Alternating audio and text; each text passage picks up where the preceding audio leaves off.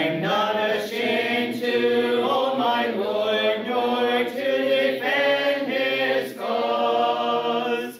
Maintain the honors of his word, the glory of his cross. All right, this evening we are going to be dealing with a topic that in the book of John that people sometimes have difficulty with, and it often has to do with the fact that we typically read the book of John, and every other book for that matter, in chunks. We say, okay, we're going to turn to John chapter 5, and we'll read John chapter 5. We're going to read John chapter 9 today. Read John chapter 9. John chapter 12. We rarely sit down and read an entire book in one sitting. And considering the length of these books are not usually, especially in the New Testament, are not usually that long, we do ourselves a disservice if from time to time we do not do that. With the Gospels, you say, well, the shortest one is 16 chapters. That's the book of Mark. Then you got John with 20, Luke with 24, and Matthew with 28.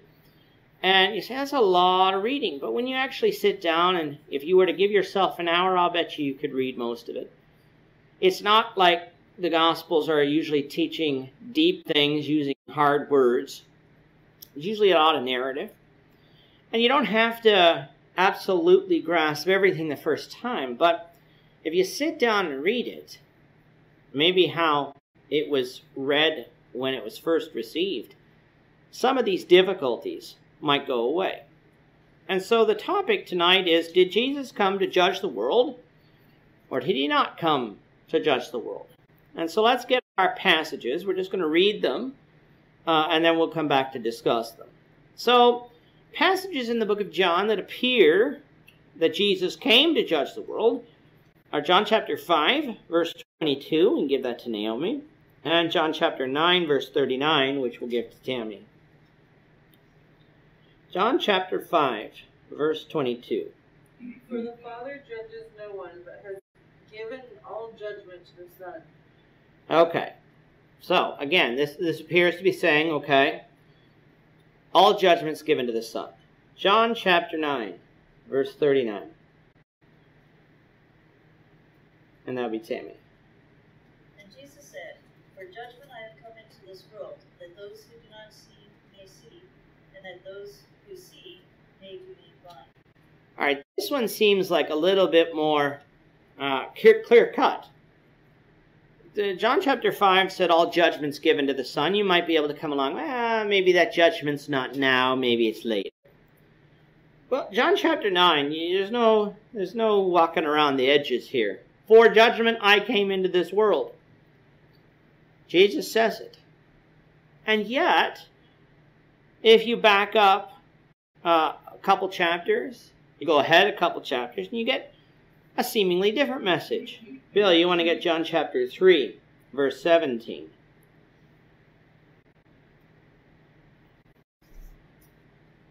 For God did not send his Son into the world to condemn it, but that the world through him might be saved. Okay, the word judge is not in that verse, but what word might take its place? Condemn. Because judgment often brings with it condemnation. And so that passage at least gives the idea, okay, God did not send his Son to the world to condemn the world, but to save it. Let's go to give Henry John chapter 8, verse 15. You judge according to the flesh. I judge not the flesh. Yeah, I judge no one.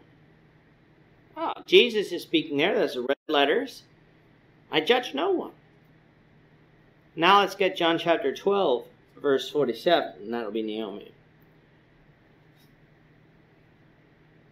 If anyone hears my words and does not keep them, I do not judge him, for I did not come to judge the world, but to save the world.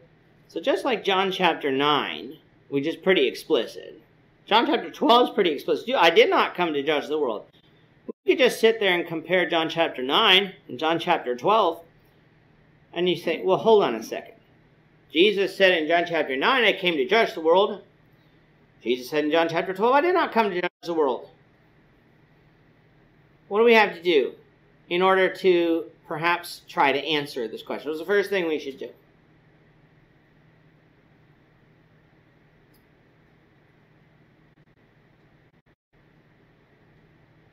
Instead of trying to tackle the entire problem ourselves, what should we do first?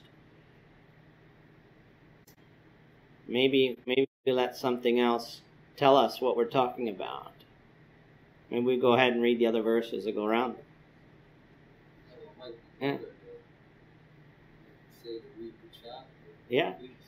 Yeah. Read at least the coming passages, because what is the definition of the word judge? In your own words. Like, what does that entail?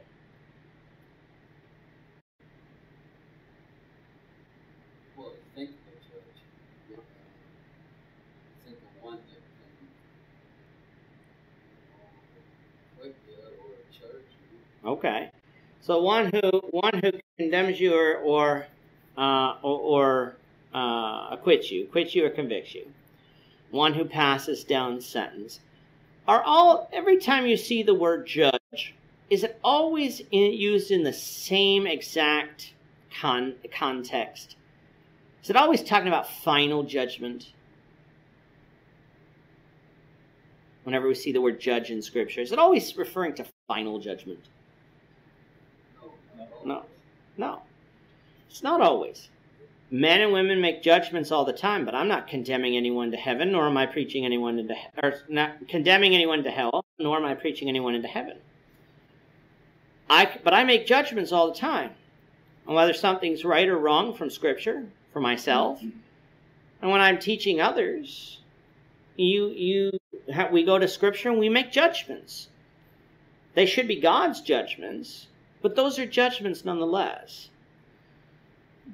But since judgment is not always referring to the judgment day, that should temper our thinking when it comes to, okay, what judge or judgment is being referred to? And for that, we need the context to know, okay, what type of judgment is Jesus talking about? Because the book of John, when it comes to the chapter breaks in the book of John, the chapter breaks are a lot better than in some books. Some books, the chapters break an entire context. The book of John does a pretty good job in many places of not breaking the context up. John chapters 12 through 19 all occur in the same night, so you do have to be careful when it comes to that. But John chapter 6 is mostly its own context. John chapter 5 is mostly its own context. John chapter 4 is mostly its own context. Same with chapter 8 and 9. And so when we understand that, we're like, okay, he's talking to different people here. The topic of conversation is different. And so perhaps we're dealing with a different type of judge. Let's go back to John chapter 5. Let's deal with Jesus came to judge the world. Our verse was verse 22, for the Father judges no one, but has given all judgment to the Son. Now, let's back up to verse 18. And I'd like us to read through verse 29. And let's figure out what we're talking about. We'll do 2 verses each. No, we'll do 3 verses each. We'll start with Tammy, go to Bill and across, 18 through 29. Therefore the Jews sought all the more to kill him, because he not only broke the Sabbath, but he also said that God was his Father, making himself equal with God. Then Jesus answered and said to them, Most assuredly I say to you, the Son can do nothing of himself, but what he sees the Father do. For whatever he does, the Son also does in like manner. For the Father loves the Son, and shows him all things that he himself does. and he will show him greater works than these, that ye may marvel. For as the Father raises the dead and gives life to them, even so the Son gives life to whom he will. The Father judges no one, but has committed all judgment to the Son. But all should honor the Son just as they honor the Father. He who does not honor the Son does not honor the Father who sent him. Most assuredly, I say to you, he who hears my word and believes in him who sent me has everlasting life, and shall not come into judgment, but has passed from death into life. Most assuredly, I say to you, the hour is coming, and now is, when the dead will hear the voice of the Son of God, and those who hear will live. For as the Father has life in himself, so he has granted the Son to have life in himself. And he has given him authority to execute judgment, because he is the Son of Man. Do not marvel at this, for an hour is coming when all who are in the tombs will hear his voice and come out, those who have done good to the resurrection of life, and those who have done evil to the resurrection of judgment. What is the overall issue that Jesus is speaking about here in this section of John? What's the problem he's facing?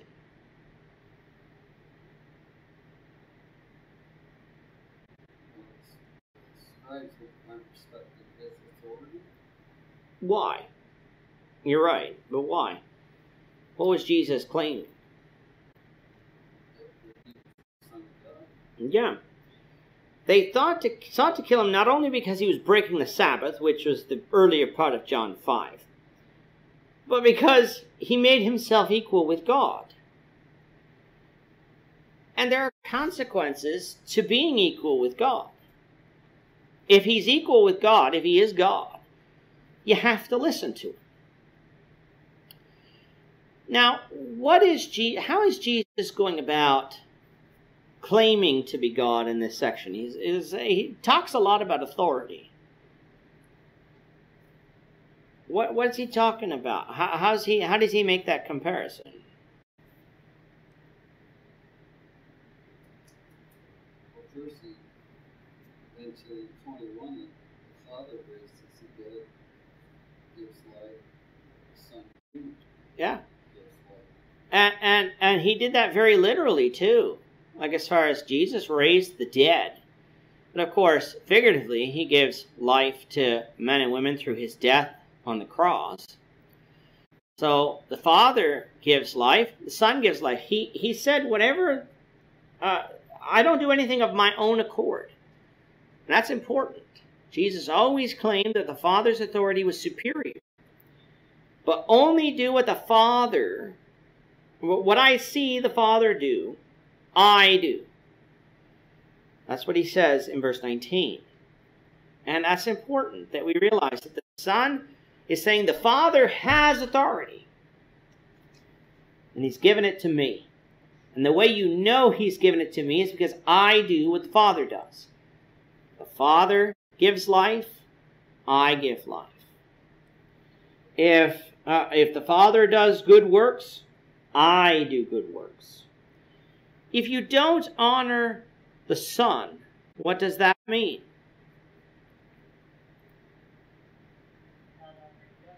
You're not honoring the Father either. And that's true even if you think of an earthly example.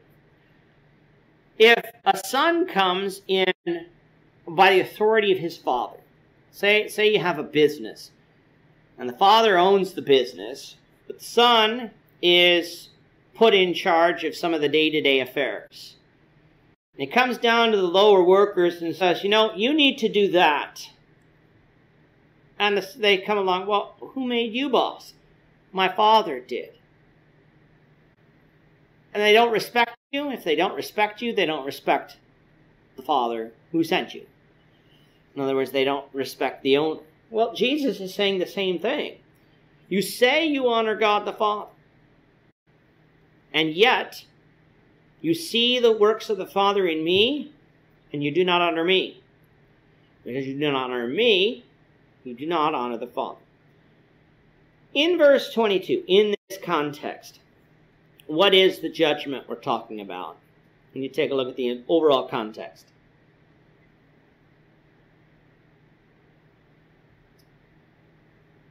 Well, I was kind of thinking that, if you asked earlier when someone says judge, Mm-hmm. it doesn't always mean a person. Okay. Explain. Well,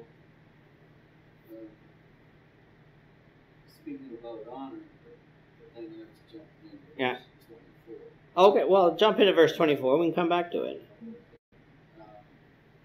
Just the fact that Jesus said, "He who hears my word, and never told of everlasting life, so it shall not come to judgment." So I believe we can gather that the word is the judge. Okay. Well, I wouldn't necessarily, yeah. Like as far as the word is what judges, and it's the words of Jesus, so in a sense he is the judge. But when you think about it, all the way through the scriptures, Jesus is depicted as the judge of the living and the dead. We all must appear before the judgment seat of Christ to give an account for what we have done in the body, whether good or evil. 2 Corinthians chapter 5. Verse 10. And so when we stand before Christ, are we standing before the Father? Yeah, we are. Let's make no mistake. The Father, Christ and the Father are one. In other words, Christ isn't going to give a judgment on the Father is on the court of appeals. No, Jesus, you got that wrong. No. Christ's words, which we'll get to in a verse in chapter 12 in a few moments, it goes directly into your thought here about the words of Jesus. But the judgment here is final judgment. And so that's what we have to remember about John chapter 5. When Jesus didn't come to judge the world, which we'll deal with in a moment. When Jesus came the first time, what was final judgment? What followed his death, burial, and resurrection? No. And so the judgment in John chapter 5, we must realize, is in the context of final judgment. When Christ comes again, he's going to come for final judgment. Well, we can't apply the words of Jesus didn't come into this world to judge to John chapter 5, because Jesus isn't referring to what he came for that time. He talks about what he's coming for next time. And it is. You have to believe the words. And I do believe Jesus talks about judgment. You see in verse 29, the resurrection of life and the resurrection of judgment. Jesus' point is using judgment in a pretty bad way. We sometimes use judgment, quit and convict. In this context, judgment appears to be only conviction. If you stand before and you're judged wicked. But if you receive God's grace, you've believed in Jesus and done what he said, you're going to receive everlasting life, even though you deserved death. You deserved judgment. But because you obeyed God in faith, you receive everlasting life through God's grace. So John chapter 5 is not talking about Jesus' first coming. It's talking about Jesus' second coming. Let's go to John chapter 9. Let's do the same thing. Verse 39 said, Jesus said, "For judgment I came into this world, that those who do not see may see, and those who see may become blind." This one seems a little bit more clear-cut. We're not talking about final judgment, but let's see. We got to back up, and I'm going to have to tell the beginning of the story because we don't have time to read the entire chapter. Jesus in this context is, remember, he's healed the man who was born blind from birth. And the disciples asked the disciples asked the question, "Rabbi, who sinned, this man or his parents, that he was born blind?"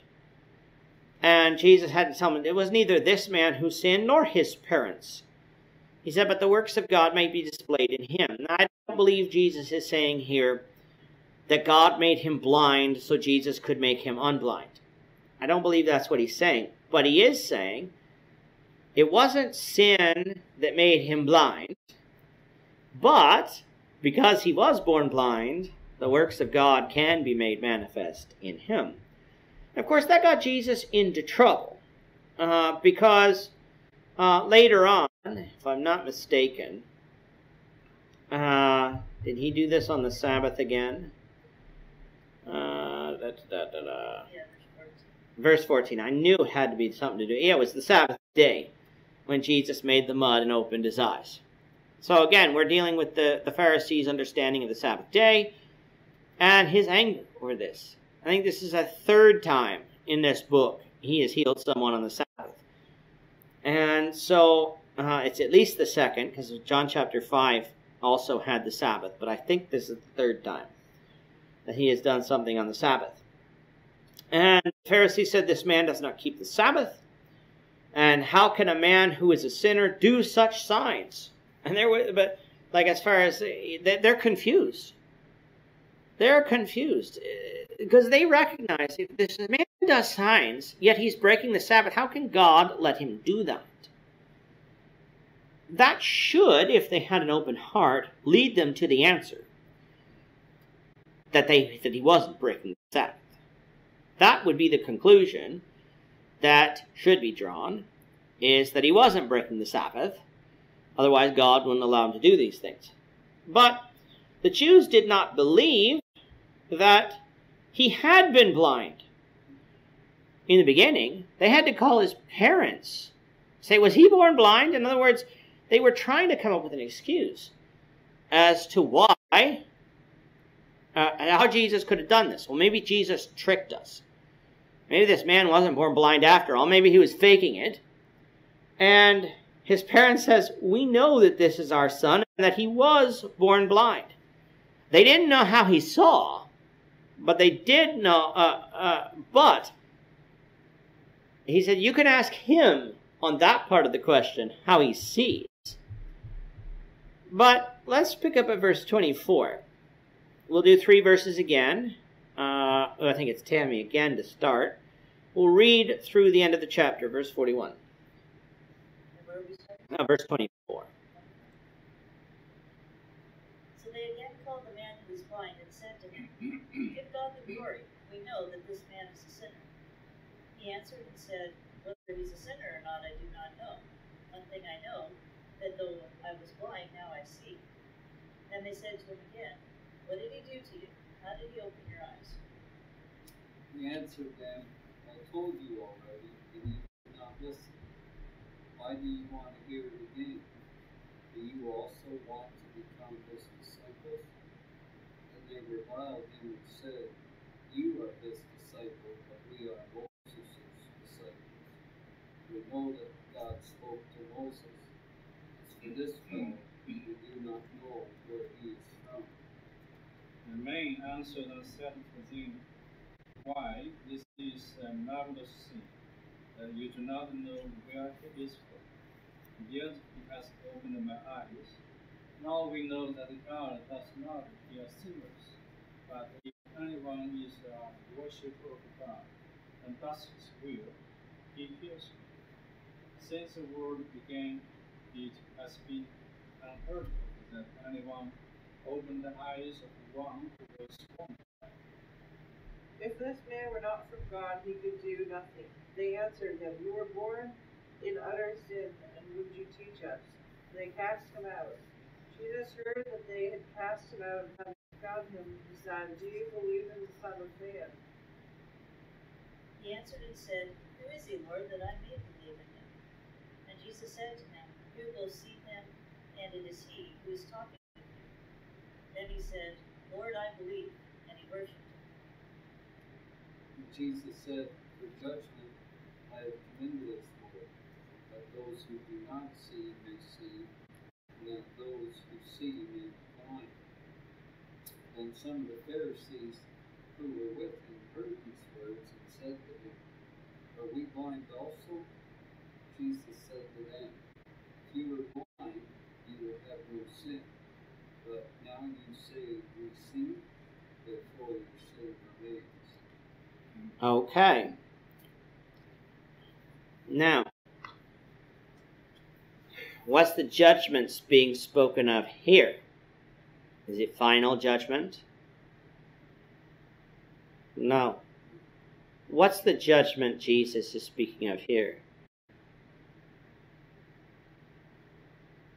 I think it has to do with what Bill said earlier, but in a more concrete sense.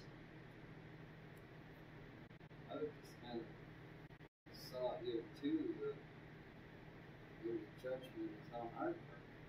Mm-hmm. Like, in the case here, like the sun set, you see, that they wouldn't Yeah. see, so The judgment Jesus is saying, the signs that Jesus did, that's what the judgment is. Are you going to believe in me because of what you saw? They have a problem here. They can't wrap their minds around how Jesus could heal this man and yet be a Sabbath breaker, a sinner. They labeled the man a sinner. They kicked his parents out of the synagogue too, I think. Labeled Jesus a sinner. And yet they still have this man who was born blind that can now see. And they can't comprehend how to square that circle. Because they are blind. Now, Jesus, there's a lot of play on words here.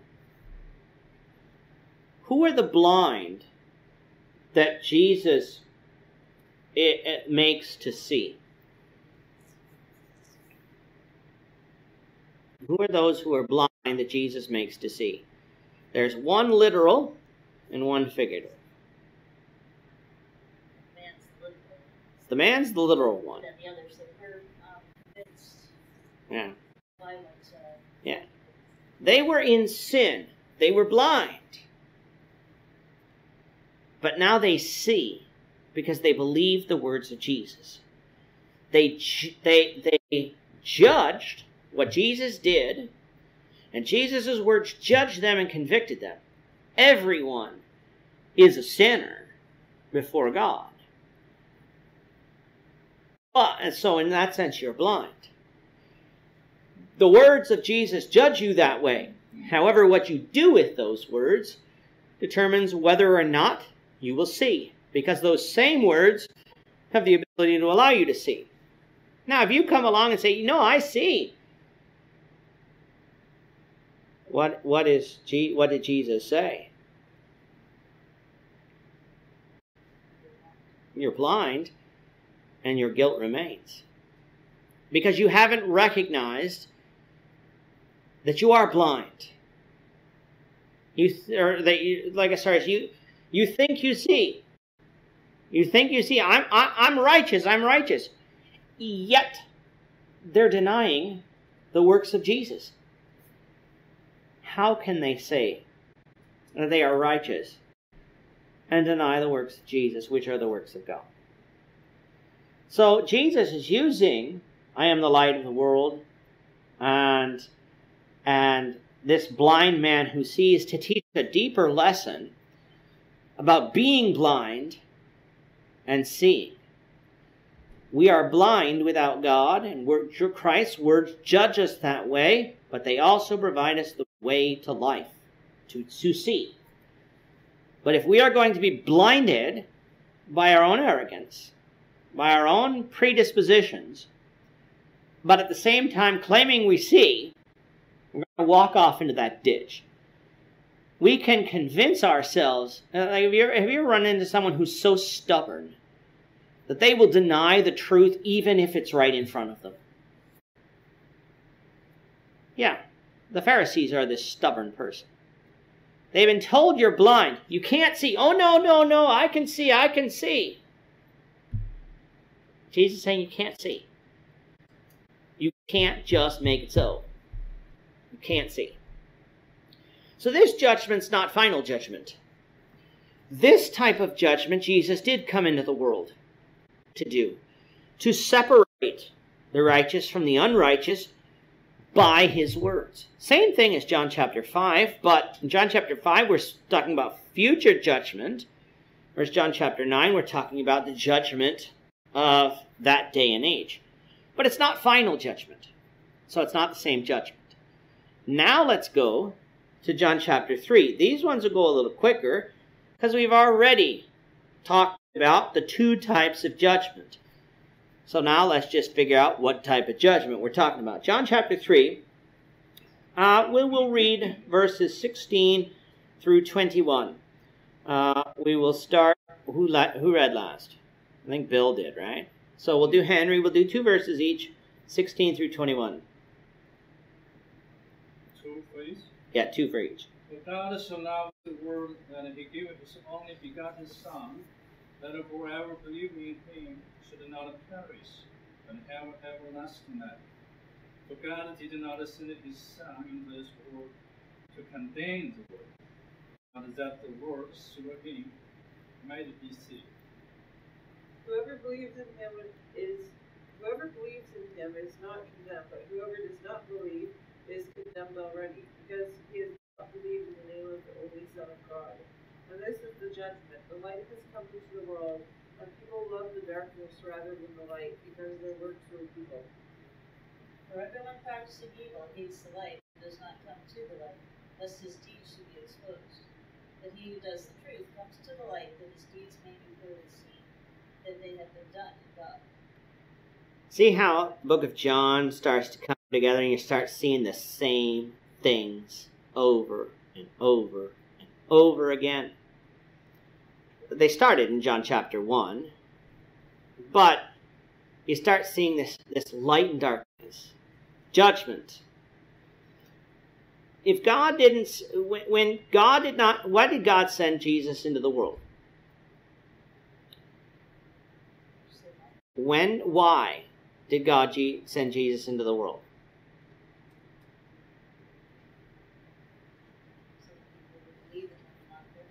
So people would believe in him and not perish. So this judgment, if God didn't send Jesus to judge the world, what judgment would that have been had he sent it? If I'm not being confusing. If God had sent Jesus to judge the world, if verse 17 said, it didn't say for God did not send Jesus to judge the world. If that verse said for God did send his Son to judge the world, what judgment would that have been? Would that have been final judgment or judgment of that day? That would have been final judgment. He is sending Jesus the next time to judge the world. So in verse 17, he didn't send Jesus to judge the world. But then John turns around and talks about that judgment. What's that judgment going to consist of? According to verse 19.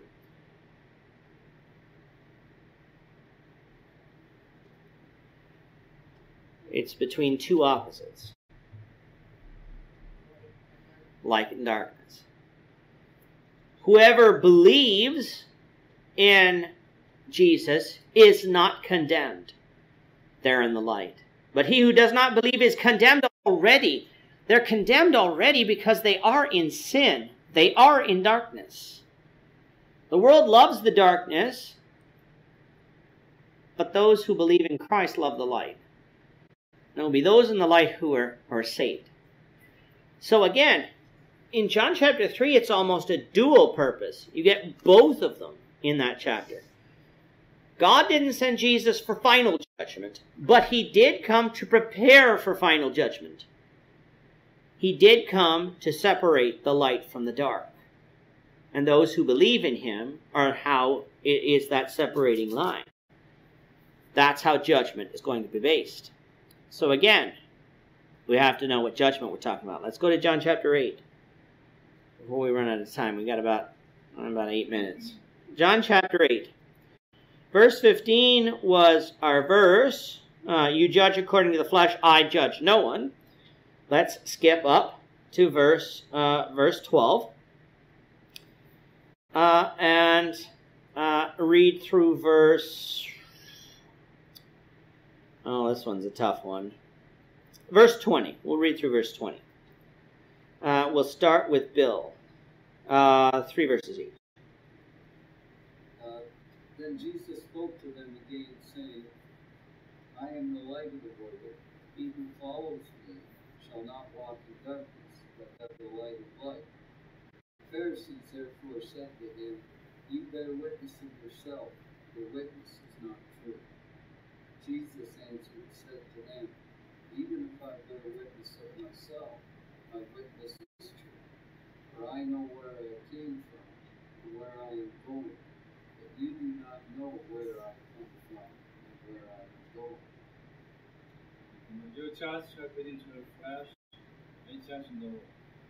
你家的衣服还住家，没家就没的意思出。I have not known, but I am with the Father who sent me. This is also written in your law, that the testimony of the true man is true. I am the one who bears witness about myself, and the Father who sent me bears witness about me.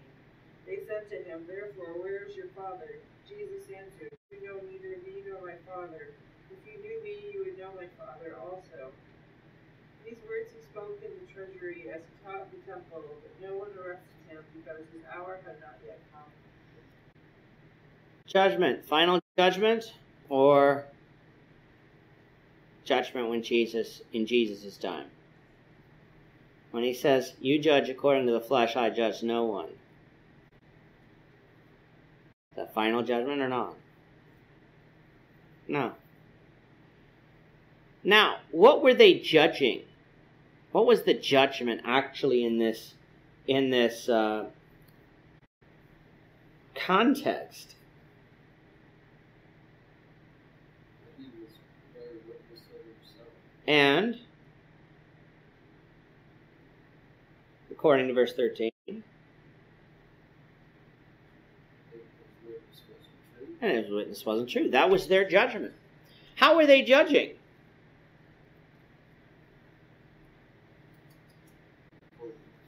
They were judging according to the flesh. And to Jesus, how did Jesus prove that his testimony was true? What did he say? In verse 14. He said he knew where it came from and where he was going. And that they didn't. He says, I know where I came from. I know where I was going. He says, even if I do bear witness of myself, my testimony is true because I knew where I came from. I know where I'm going. You judge according to the flesh. I don't judge that. That's not my judgment. I'm not judging according to the flesh.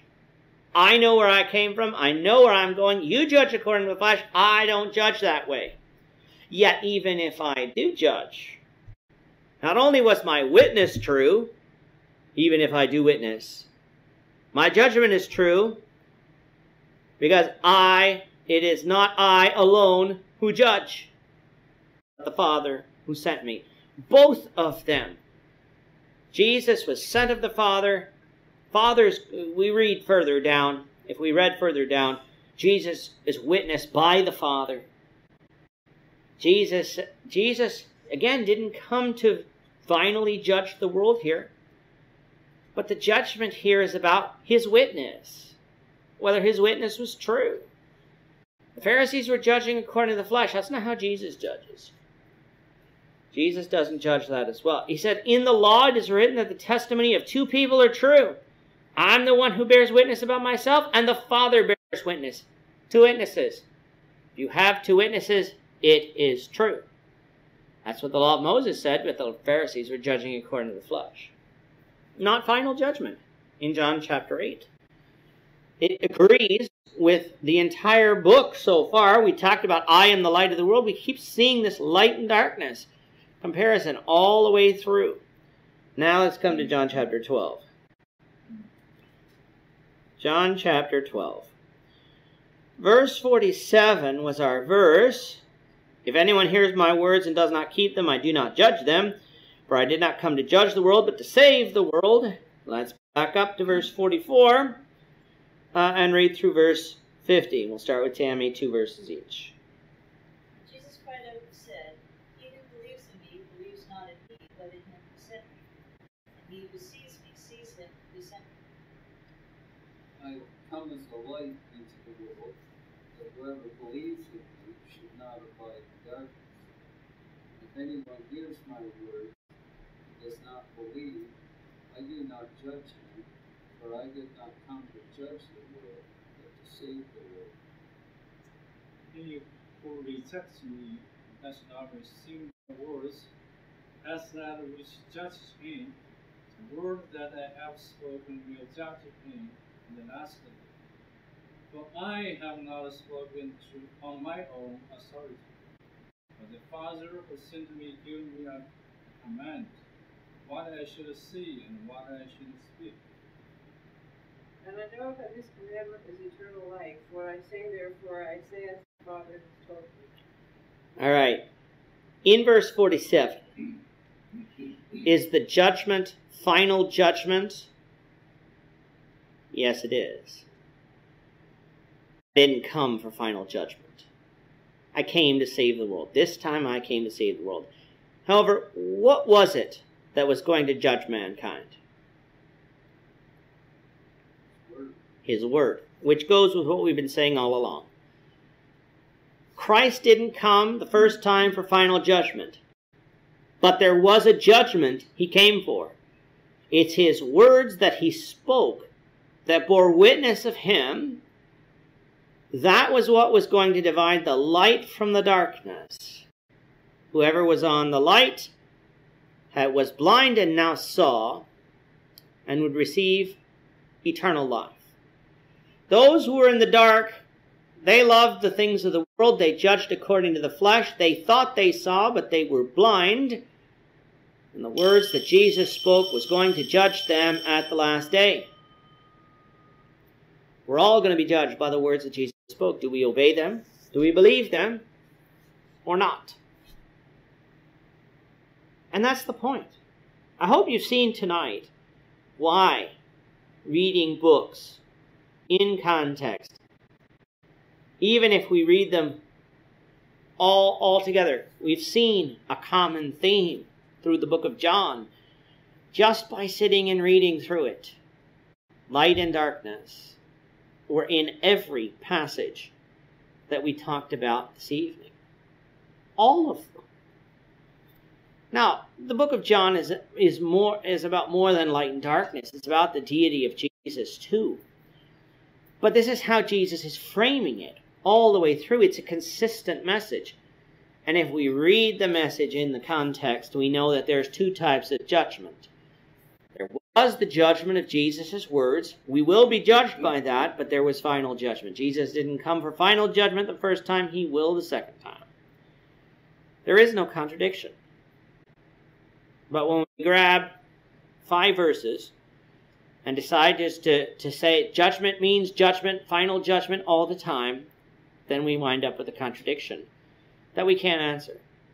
Read the book, and it goes away. Any other thoughts? I just thought too, you see Christ's humbleness through all these arguments that he's been having with the Pharisees all along. Yeah. If he had come to judge, he could have destroyed them at that time. Yeah. But he just defended himself. Yeah. When he said, I know where I come from. Yeah. He's left that condemnation, I guess you could say, till the planet. Yeah. But it gave them an opportunity to be saved too. Like we find later that the Pharisees, some of the Pharisees actually do become believers in Jesus. And we see that in the book of Acts. They had some of their problems, but we see that in the book of Acts. That some of the Pharisees did become believers in Jesus. And yet if Jesus had smote them dead right then and there, they wouldn't have had that opportunity. He came to die on the cross. But his words will judge us. And that's the point we need to remember. I'm not ashamed to own my Lord.